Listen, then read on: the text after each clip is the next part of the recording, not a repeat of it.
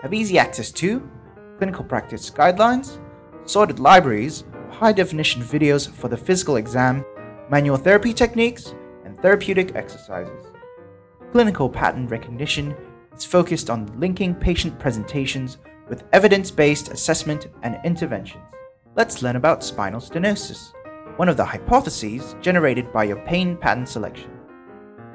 Clinical findings include patient videos, history, and key findings to help with your diagnosis. Notice in the video how the patient has pain reproduction as he assumes an extended posture. Next, in the physical exam, you can select from the best tests to help confirm your diagnosis. In this case, the straight leg raise may give you insight about nerve mobility and sensitivity. Select condition-specific interventions that include manual therapy.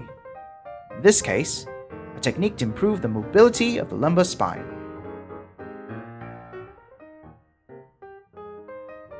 Therapeutic exercises can be chosen to improve mobility, coordination, or functional movements. For example, this nerve mobility exercise, the slump nerve slider.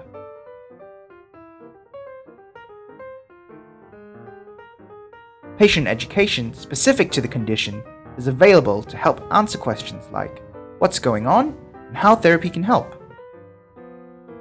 Clinical reasoning videos built on the evidence are available to guide your thinking. We're turning clinicians into experts the easy way.